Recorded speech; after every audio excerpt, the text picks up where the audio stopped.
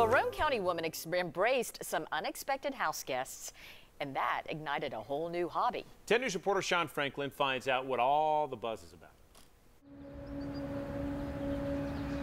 Marilyn Maines has made a lot of new friends. Right up there.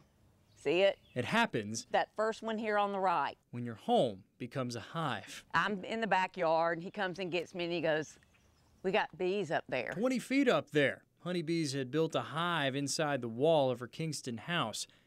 Then the housewarming party began. Ron Woody is the bee whisperer. Maines enlisted the help of beekeeper and county executive Ron Woody. The first thing we did is we did smoke them. Woody and Maine's husband Lee cut the wall wide open while Maines videoed the project for Facebook. My husband, takes the sheetrock off, and there was huge honeycomb. They installed plexiglass, creating a beautiful window into the hive. They have built all this honeycomb. See the white? We have granddaughters that are 6, 5, 3, 2, 1.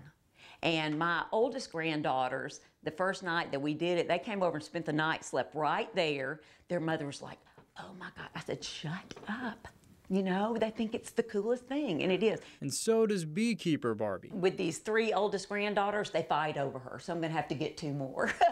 And Maine says her friends brought a housewarming gift. There's already some honey coming out, so that's as local honey as you can get when it comes out of your wall.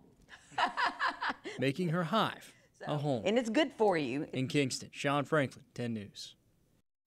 Wow, that homeowner says those bees are incredibly important to the environment, and so she's happy to help them survive. She says she's taking a new beekeeper class at UT next month for her new hobby. Wow, talk about embracing it. Absolutely, and I'm loving Beekeeper Barbie. Yes. Being a Barbie fan. All right.